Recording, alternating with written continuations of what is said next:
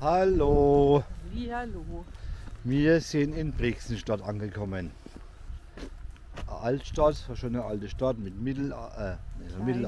Ja, wie schon Mittelalter. Ja, genau. Stadtmauer, So eine Teile kleine. noch Türmchen, Ja, genau. Fachwerkhäuser. Und ganz viel Fachwerkhäuser. Also richtig. typisch fränkische Kleinstadt, würde ich mal Genau, sagen. da sind wir jetzt angekommen.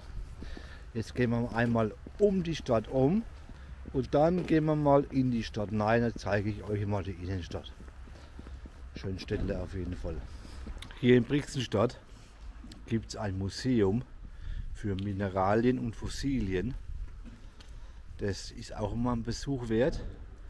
Und das Coole ist, der Eintritt ist frei. Da guckt es euch an. Da geht's rein. Cool, ne?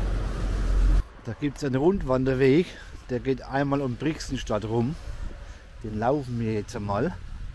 Und der endet dann oben am Stadttor.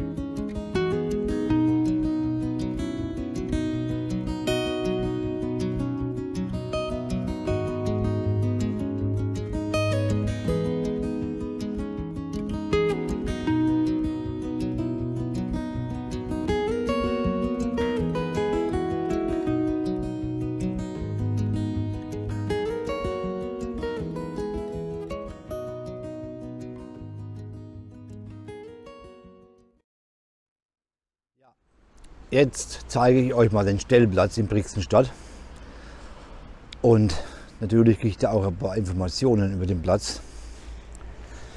Der Platz hat 5 Stellflächen, kostet 7,50 Euro die Nacht plus 2,50 Euro Strompauschale.